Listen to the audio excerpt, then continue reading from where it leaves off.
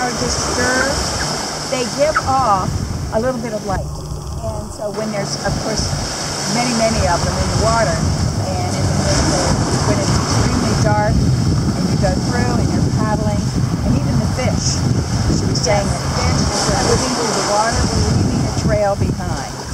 But little dinoflagellates, microscopic organisms in the water, with off the light.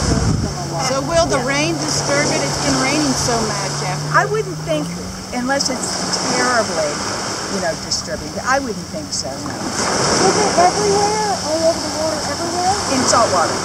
Yes, they're in salt water everywhere. Areas than others. Right. Sometimes they'll concentrate more in the shallows. Yeah, And obviously. sometimes not so much where there's light to be seen too. Like Justin, my daughter was over on the other coast of Mexico, and they had a great time. But the drawback is there's often a lagoon called Mosquito Lagoon, and it isn't full of mosquitoes. But this picture she sent were really full, but they had a we see pretty much the same thing right here. We always associate them with very warm water. Why is that? Well, as the water increases, their numbers will increase in the summertime. Just like we'll get... all protozoa, isn't it? Pardon me? Isn't that through all protozoa? Protozoans will increase more in the summertime.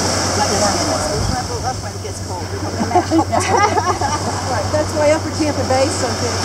Shallow, warm, and then get all this fresh other water from the Gulf coming in, pulling it down. More stagnant.